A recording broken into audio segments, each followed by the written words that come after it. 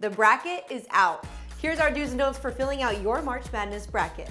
Do pick a 12 seed over a 5 seed. Historically, it's your best bet for an upset. 50 12s have taken down 5s in the last 40 years. Essentially, it happens every year, if not more than once a year.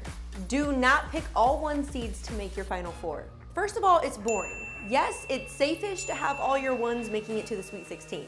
No, it's not safe to put them all in your Final Four. Think of it this way. There's only been one time in the history of the tourney all 1 seeds made it to the Final Four.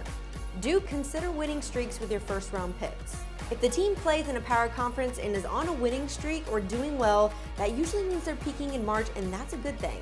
Do not pick a conference tournament champion to go that far.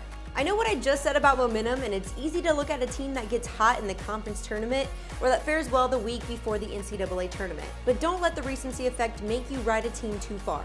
Do not pick a 16 seed over a 1 seed. It happened in 2018 with UMBC Virginia. It won't happen again for another couple decades. Still want to be courageous? Take a 15 over a 2.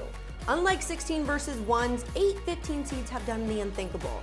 4 in the last 10 years. And in a year unlike any other, why not?